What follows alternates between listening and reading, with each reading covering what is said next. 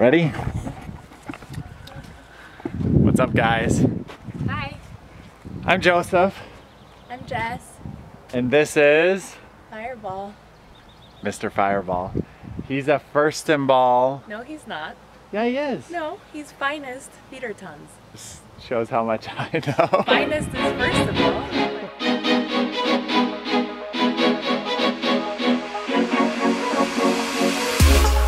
Give me something new. I want it back through and through. Just do it. I'll let you. Shows how much I know. Finest is first of all, but he's not first of all. What is finest? What is the mother side of finest? Well, Hang on. Finest is a young first of all. Finest is a young first of all that's been doing really well. Let me check late mother side of first. Should we redo this intro or just roll with it? Just roll with it. Weltmeyer. It's Weltmeyer. First in ball Weltmeyer. And he's out of a Fidertanz mare. his mother line is Fidertanz. So finest Fidertanz. That's where he gets his fire. He's right? so beautiful. Right? That's where you get the fire. Today we're talking about engagement and getting like mental connection with a young horse. But doesn't it work for all kinds of horses though? Yeah, it's kind of, with young horses, your problems are kind of accentuated. So I can still show you guys some tips and some things, even if you don't have a young horse, that you can apply to your older horses. It's a process. Let's do it.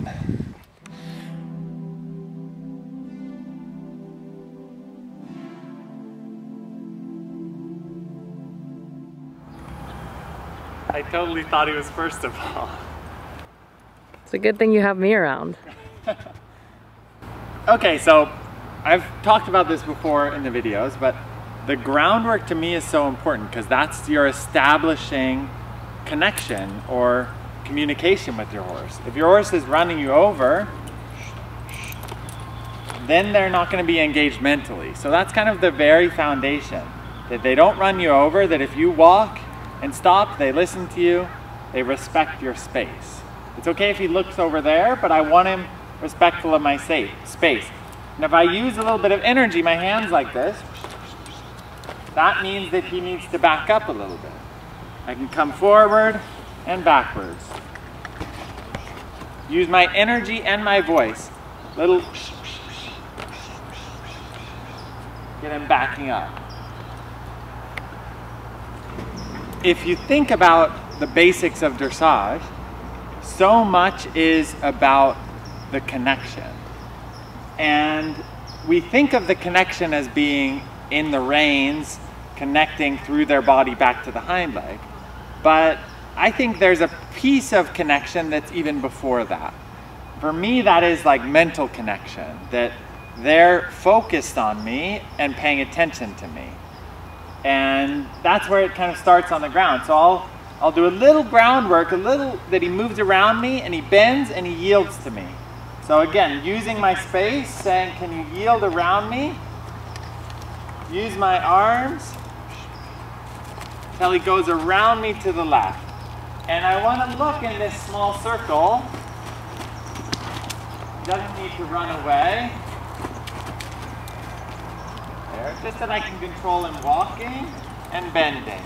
This one's a hot horse, there's a lot of energy, but I can get him bending a little bit and yielding the inside hind leg under the body.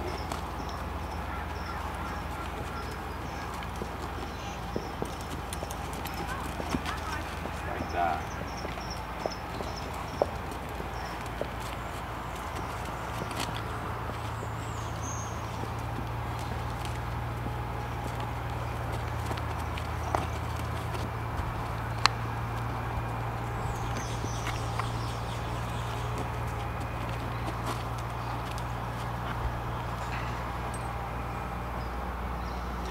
People often ask me about like connecting my lunge line to that direct rein, that inside rein. And for me, it depends on how you go about it, and you have to know your horse. But I like that because eventually I want to be able to take on the inside rein and explain to them that if they feel that rein, that they give and they bend to that inside rein. So that's why, there's a reason why I do that. I want to be careful that I don't pull hard enough that it comes through the, pulls the bit through their mouth. But if you do it right, it can be very beneficial. Again, a little energy. And this is kind of the process that I use to teach them the beginnings, that this here, if I touch him there, he can yield to that. Later on, that's going to be my leg when I'm under saddle with him. Then I can teach him to bend in the body. His neck is beautiful, but it's short.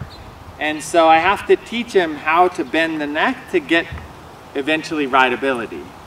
He's not under saddle yet. He's just a 3-year-old, and he's done quite a bit over there in Europe before he came over. He did the stallion selections. And so he knows how to lunge and knows quite a bit there, but I'm trying to prep him to be able to ride and to get prepared for me to get up on him, and that he's okay with that. That's all new to him. So there's a few things that I do to prep them for that I can have a more successful experience when I go there. And one thing I want to show you is how to use your hand on their flank, because sometimes they'll have a tight spot there, and if they feel your leg, that's where they'll buck you off. If they get too tight and they can't move, then they'll get explosive. So I want them to be very soft when I touch them on their side. And you can, I don't know if you can see in the camera with him when I do, but he gets kind of tight in his body, and then you'll see that he relaxes and moves his feet. And that's what I'm looking for. Let me show you. So again, bending and yielding like this. You want to be careful not to get kicked. But then you can use your hand here.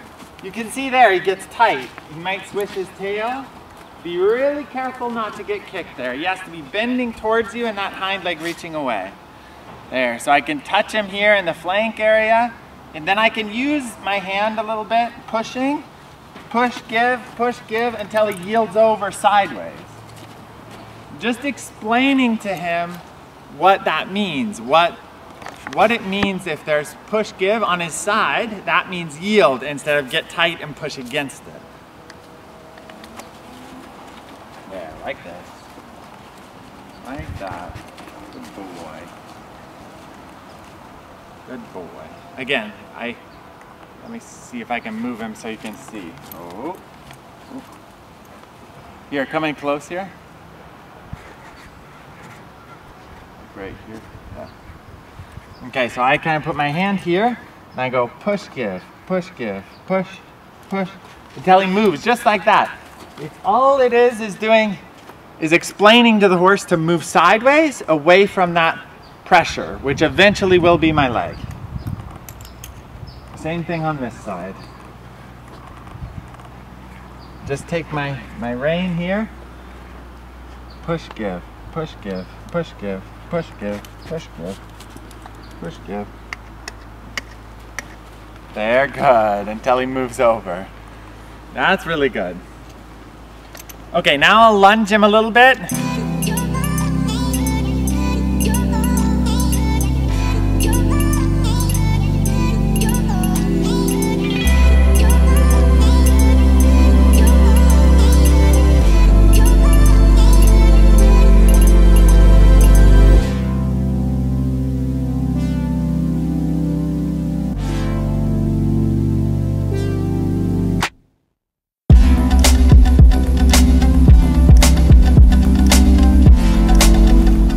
So when you're starting the horses, you want to try to find things that cross over to when you're under saddle. So for example, me using my hand like that is something that then he starts going, when I'm under saddle and my leg pushes there, he has some concept of what that means.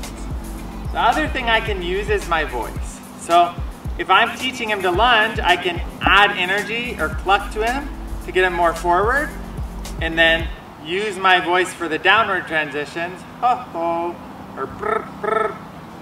Those downward transition voice commands, that then I can cross that over to where when I'm under saddle, he has some understanding of what those mean. then I can support him a little more. So try to get him to go around me here. And then I'll use my voice command in conjunction with my body language, my other commands to get him to go forward.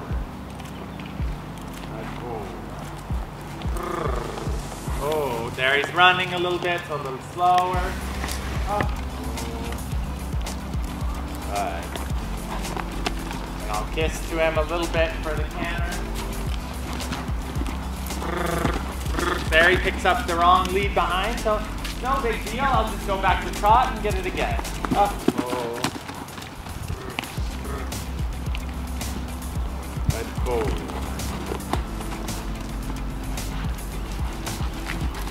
Let's go.